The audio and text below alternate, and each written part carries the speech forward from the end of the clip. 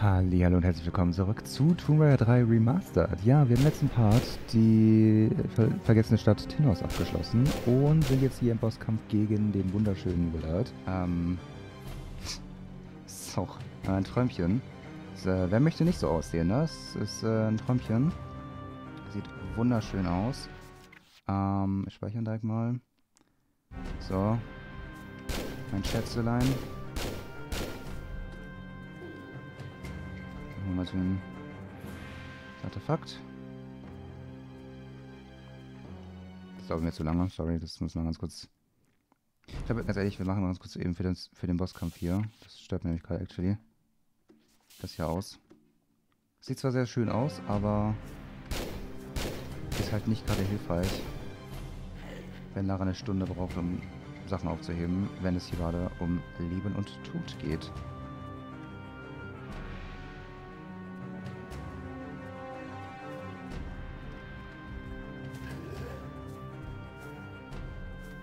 So. Wir überspeichern mal. Gott. Die Wüste von Nevada, I guess. Ja, jetzt hatte ich keine Munition mehr. Für die Desert Eagle, aber es ist schon okay. Nee, das ist auch nicht irgendwie hilfreich.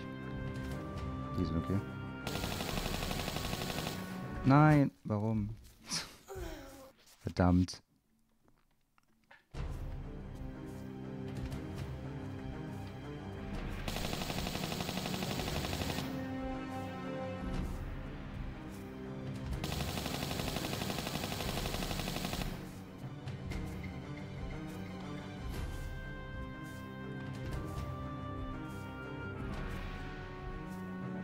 Oder?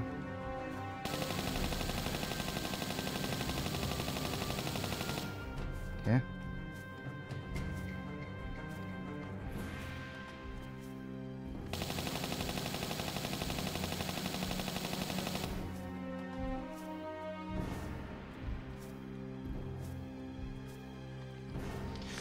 Oh Gott, das war ein bisschen zu knapp, to be honest. Oh, wir haben keine Munition mehr.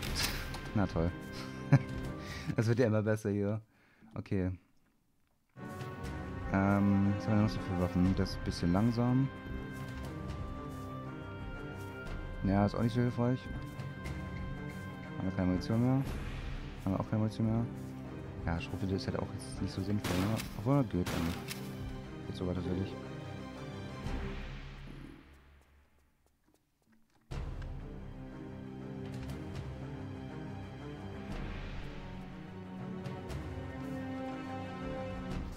So, wir überspeichern mal wieder. Können wir, ja, können wir auch nochmal speichern, ne? Ja.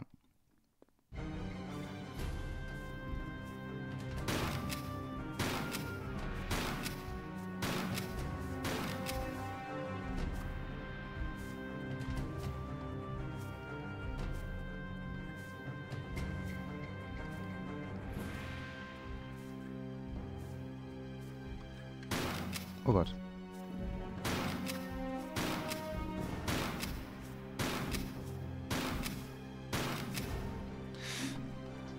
Nein, hier ist nichts.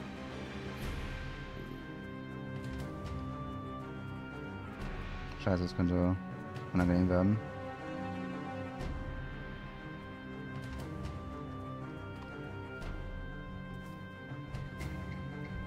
Hast du es geschafft? Ja, okay, alles gut. Wir haben es noch geschafft, bevor er aufgestanden ist. Das ist doch schön. Das wäre sonst ziemlich unangenehm gewesen. Wie viele Artefakte haben wir jetzt eigentlich? 3, okay, eins fehlt noch. Dann passt das doch.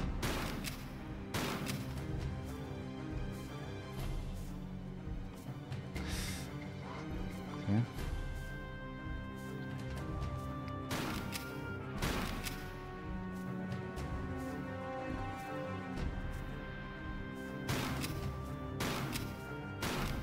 Nein, no. Warum bauen die denn so viele Bossfights einfach diese beschissenen Schrägen ein, ne? Wirklich, niemand mag das. Vor allem ich nicht, weil ich zu dumm bin, um da dran vorbeizulaufen.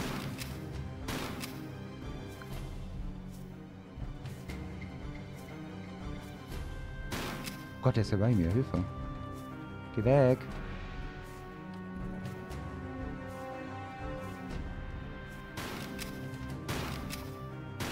Ich habe keine Munition mehr, aber es ist okay, weil es ist eh jetzt so gut wie das Ende.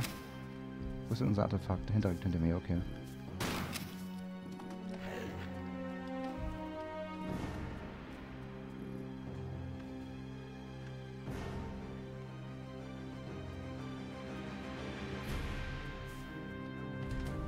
So. Wieder einmal speichern. Ups.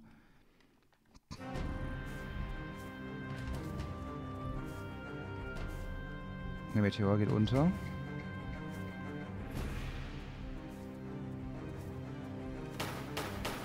Oh, das könnte jetzt ein bisschen dauern, vielleicht. Haben wir denn auch eine krasse Waffe, die wir gerade benutzen können? Das wird halt nicht viel bringen, weil... Obwohl, geht eigentlich. Moment, wir können...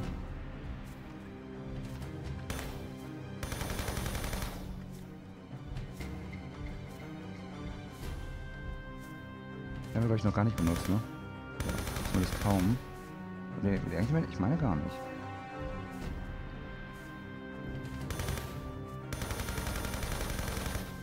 So, gleich haben wir ihn.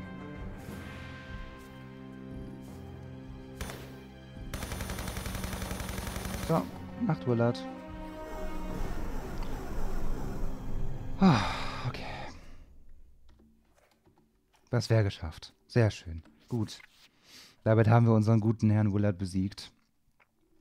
Dann heißt es hier nur noch einmal rausklettern. Wo ist denn die Leiter da hinten?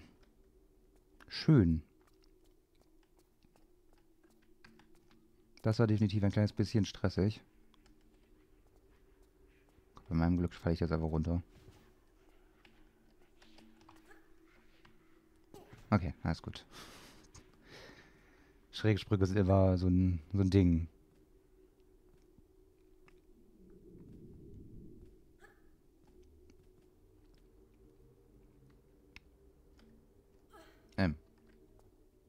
Okay. Funktioniert trotzdem. Alles gut.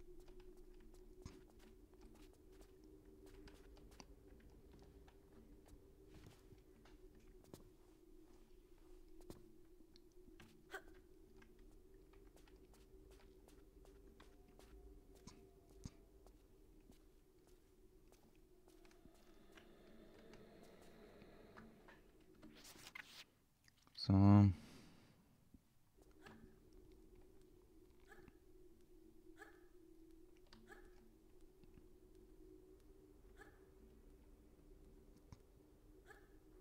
Mir fällt gerade ein, dass ich noch gelesen hatte, im neuen Spiel Plus ist Willard einfach 10% schneller.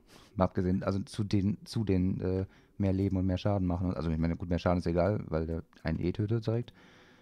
Aber dazu, dass er halt mehr Leben hat. Und ich glaube, es wird die absolute Hölle. Ich glaube, ich kann mir nichts Schlimmeres vorstellen, weil dieser Kollege ist halt eh schon schnell genug. Und 10% ist eine ganze Menge dafür. Aber naja.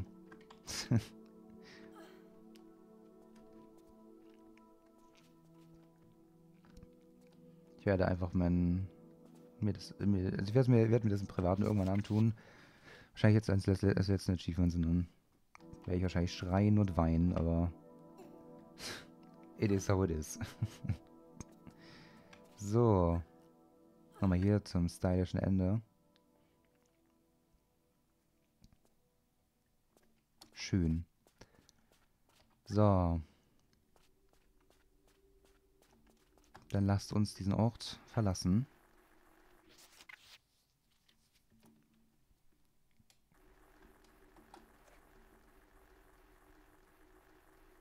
Wir können eigentlich... Ich will bei denen hier bleiben. Ich glaube, ich ganz okay.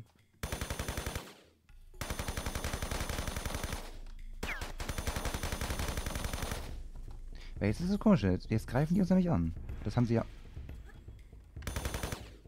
vorher nicht gemacht. Heilige Scheiße, war das knapp.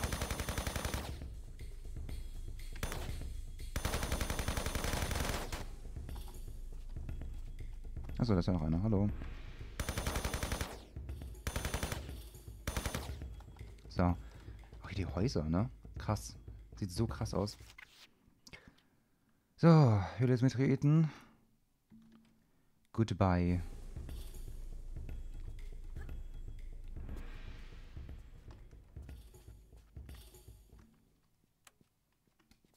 Oh, da ist ja noch einer. Hallo. Gehen wir kurz durch hier. Ja.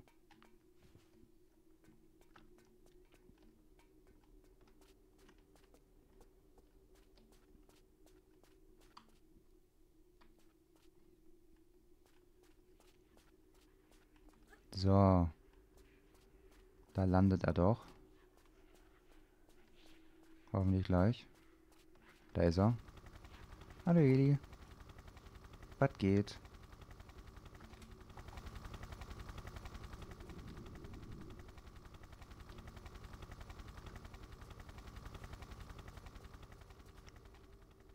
Die sind glaube ich alle sowieso schon. Jo, ab geht's. So, und damit haben wir Tomb Raider 3 beendet.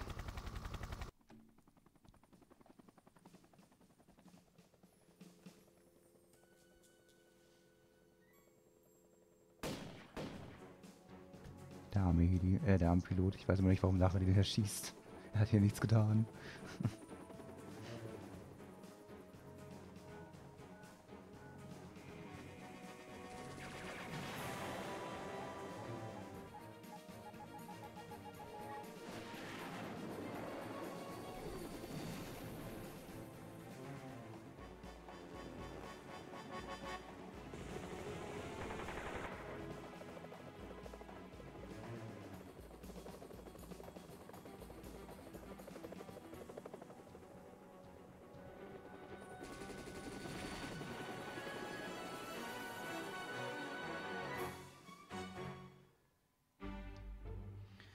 So, und damit haben wir offiziell Tomb Raider 3 Remastered beendet.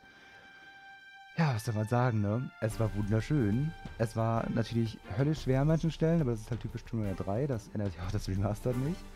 Aber es sah wunderschön aus. Es war ein Traum. Es war ein absoluter Traum. Ja, soll man sagen, ich meine, allein sowas wie London, die Madubo-Schlucht, also generell Südpazifik, aber vor allem die Madubo-Schlucht, wie gesagt, London generell, ne, hier Innenstadt und keine Themse. Dann aber auch Indien war so pretty, der Dschungel war wunderschön. Also, was soll man sagen, es war ein Traum, es war wunderschön. Auch die Antarktis jetzt am Ende war unfassbar pretty.